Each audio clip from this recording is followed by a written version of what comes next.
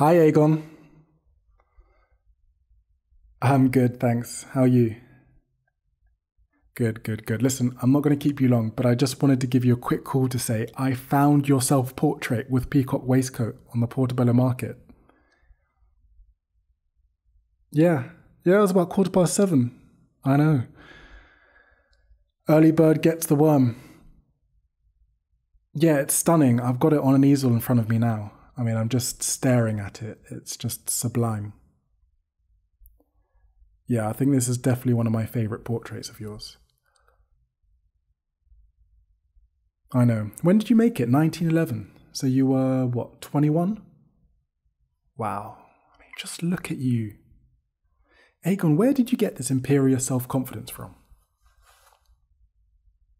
Oh, come on, seriously. You're crowned by a luminous halo. You depict yourself with pursed full lips, large alert eyes, raised eyebrows, a furrowed forehead, and look at your electrified long hair reminiscent of your bohemian hero Arthur Rimbaud. Yeah, I mean, look, you even clasp your hands with the somatic integrity of one about to recite. So I think there is a bit of imperious self-confidence going on. Yeah, the overall impression of supreme composure is belied only by your tense spread fingers locked in an open V shape. Yeah. How many symbolic finger poses do you have? Right. Is this a moment of supreme arrogance, Egon, or is this innate apprehension?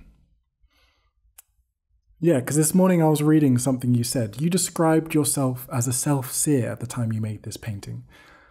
And you said, I see myself evaporate and breathe forth stronger and stronger.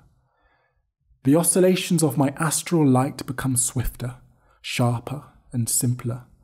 And like a great recognition of the world, the farthest away will notice me, the more distant ones will look at me, and my negative ones will live by my hypnosis. I am so rich that I must give myself away.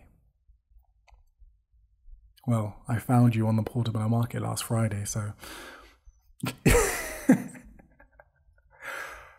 Alright, yeah, I need to go now too. But look, listen, I've got questions for you, Egon. Seriously. I've got questions. I mean, your art never gives easy answers, but it poses many difficult questions. So,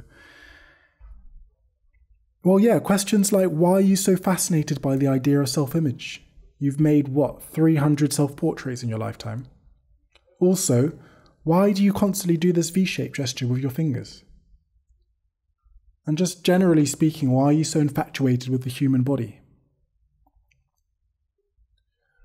All right, well, look, yeah. All right, we'll speak on the weekend. Okay, Egon. Tschüss. Ciao. Ciao. Bis bald. Ciao.